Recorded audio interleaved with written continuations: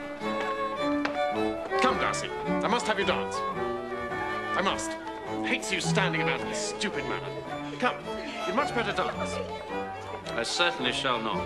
An assembly such as this would be insupportable.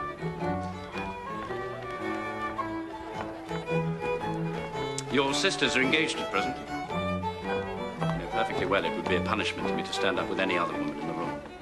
Good God, Darcy, I wouldn't be as fastidious as you are for a kingdom. Upon my honour. I never met so many pleasant girls in my life. Several of them uncommonly pretty.